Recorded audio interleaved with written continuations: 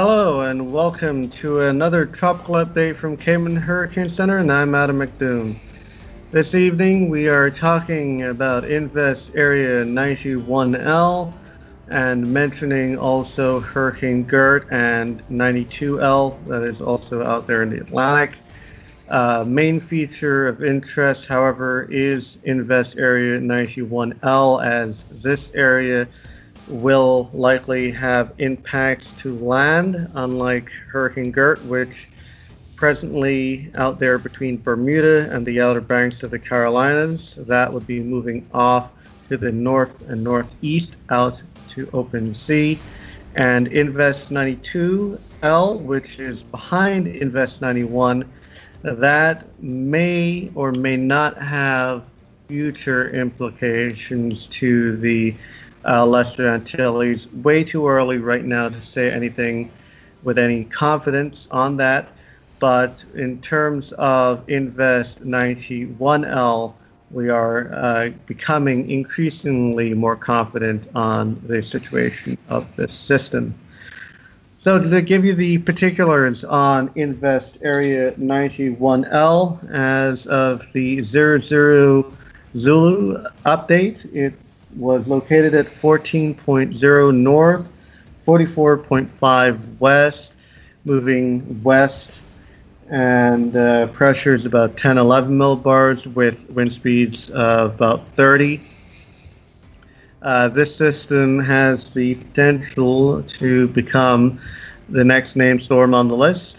That would probably be Harvey, Tropical Storm Harvey, and the other one behind that has a decent chance at becoming the next named storm after that, which would be Irma.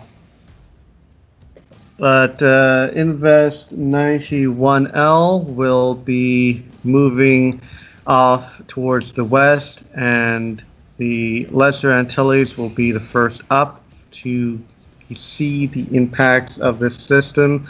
That will be later this week, going into the weekend, as it travels through the rest of the Caribbean Sea. So just to give you the overall image of how everything is, again, off on the northwest side of the satellite imagery, you see Hurricane Gert. They're speeding off to the northeast. We have, again, Invest 91L here and Invest 92L behind that. Again, to just get your bearings here, this is the Lesser Antilles. Here's the Leeward, Windward Islands, Barbados, Trinidad, Puerto Rico, Hispaniola, Jamaica, Cuba, Florida, the United States, Yucatan, Central America, and South America. So, as you can see, Invest 91 located here, not far off from Barbados, about 1,000 miles east of Barbados.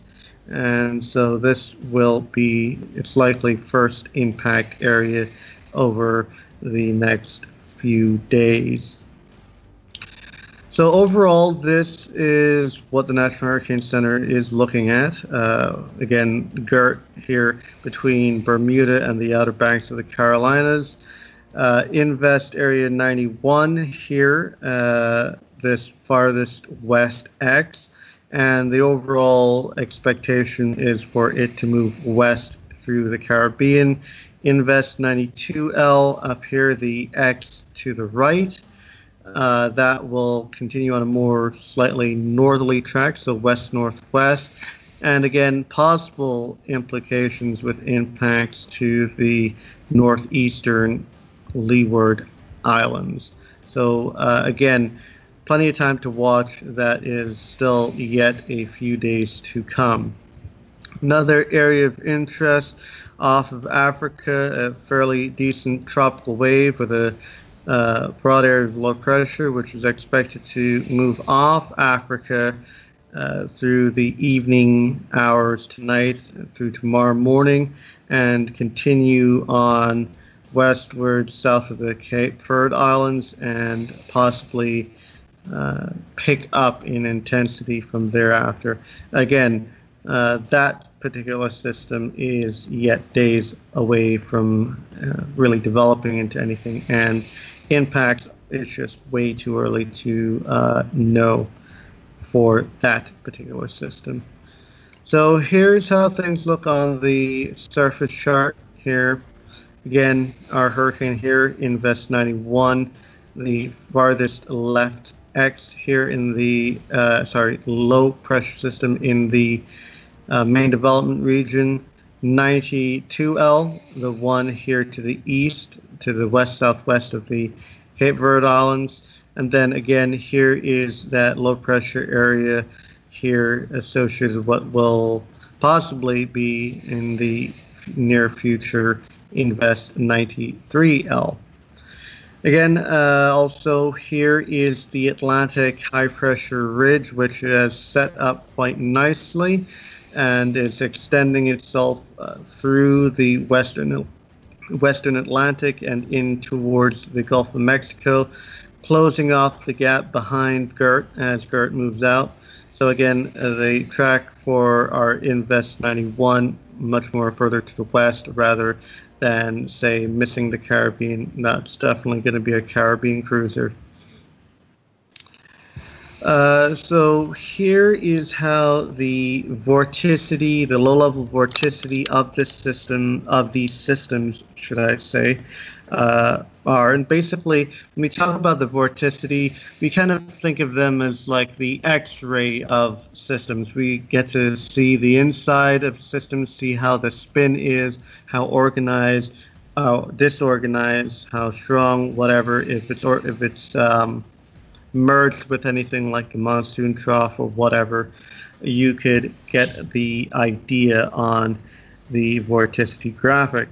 So here we are. This obviously sticking out like a sore thumb is GERT, Hurricane GERT. Very tightly rounded vorticity, very strong, and that again should move out the way. Here is Invest 91L. The vorticity is increasing. It's becoming more rounded. It's definitely getting itself together. This to the east, our Invest 92, also getting its act together as well. In terms of how conditions in and around the system and going into the future here, what we could be expecting, well, there's been a lot of chatter about how the upper level winds may or may not affect these systems. So let's have a look here.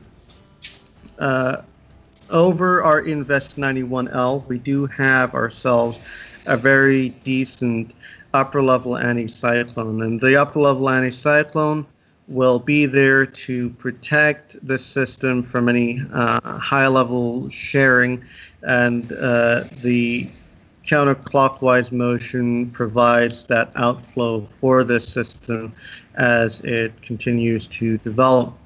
And a little bit off to the west of that, there's also another anticyclone here just east of Barbados that will also continue to move in tandem with the other upper level anticyclone and the system. And this here, as you see in red, is this wall of shear, and that has actually been moving off towards the west and sort of out of the way as these two areas kind of build in and give that protective barrier for our Invest areas. So shear, even though there's a bit of a wall of shear along here, it is moving out of the way. It is not really expected to be too much of an issue.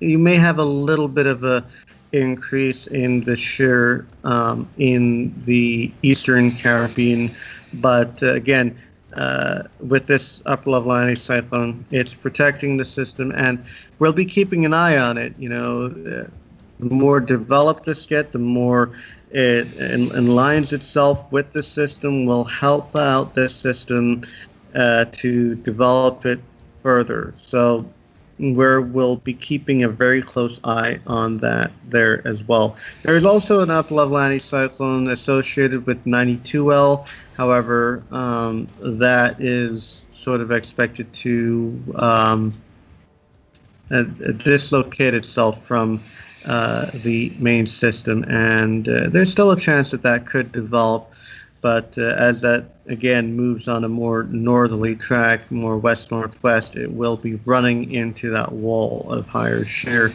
May again pick back up by the time it probably reaches around this area, but again, way far out in time. We'll have to see how things go when we do get there. Here is the overall steering flow. As I mentioned on the surface chart, this is the steering flow graphic, and this basically gives you another way of looking at how things are going to be moving around. So again, our Atlantic high pressure ridge here and extending all the way from the northeastern Atlantic all the way into the Gulf of Mexico. And again, the general track for our Invest 91L should pretty much be off towards the west into the Caribbean, maybe heading to more west-northwest once it gets towards the central Caribbean. And I gotta tell you, I have some concerns about this. I'll bring up the forecast models and show you what's expected in terms of track, but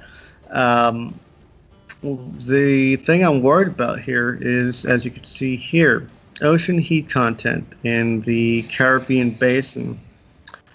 It's quite warm. It's quite high.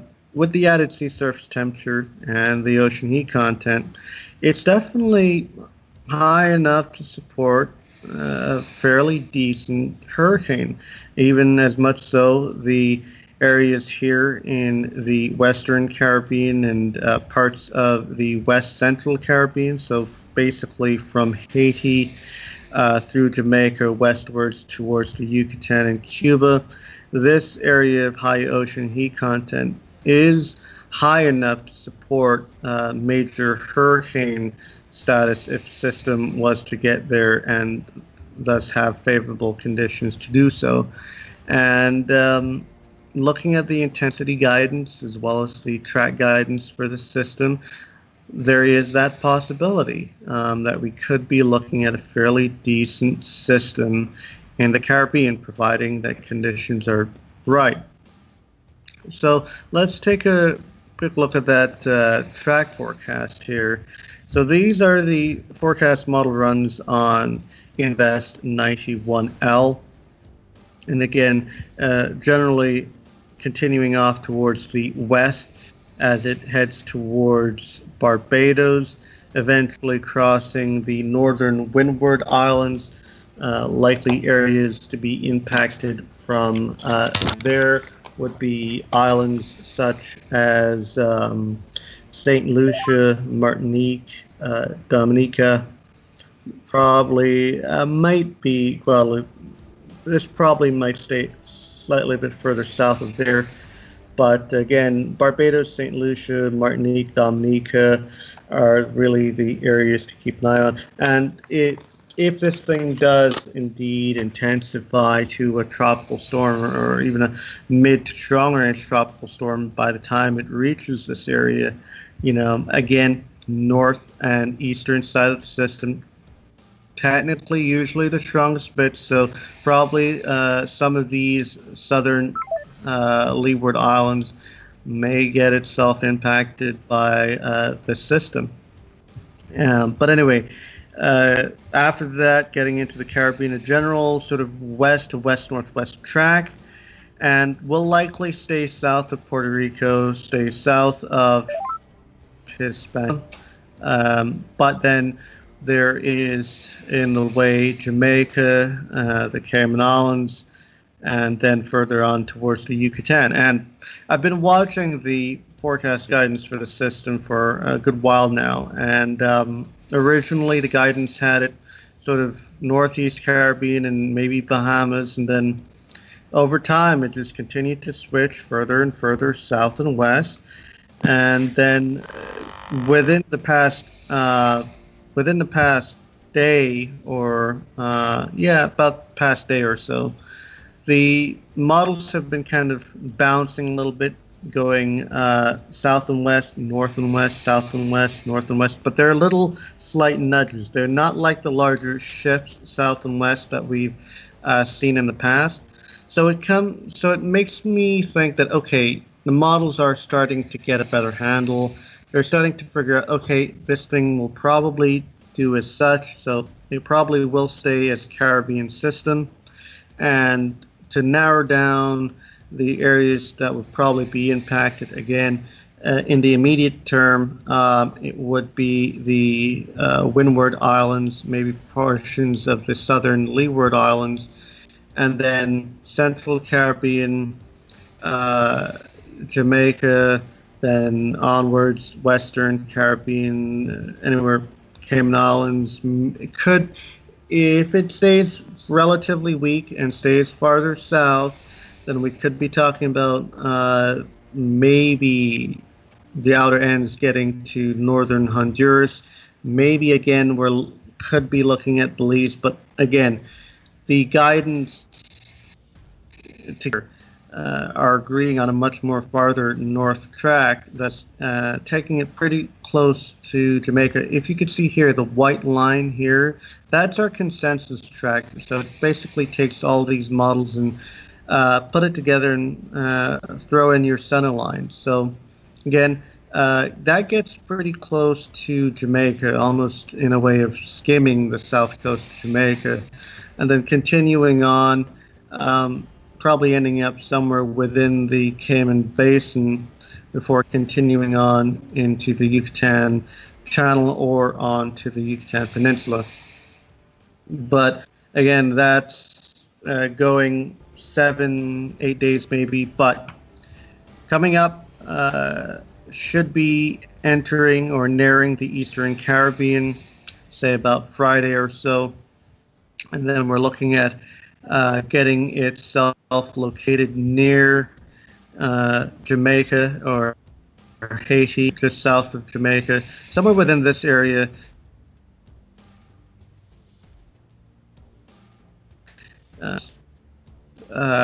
Caribbean by early next week. So again, with the Eastern Caribbean first to be impacted, you guys there should keep a close eye on this system, and maybe start getting yourselves prepared. You don't want to get yourself caught off guard. You do remember at times, we've already seen this year some of these systems that technically hold off on intensification or development to a tropical storm or anything till it gets pretty close to the islands, and then boom, it becomes that, and you don't want to be caught off guard if that does happen. There's a 50-50 chance that could or that couldn't happen.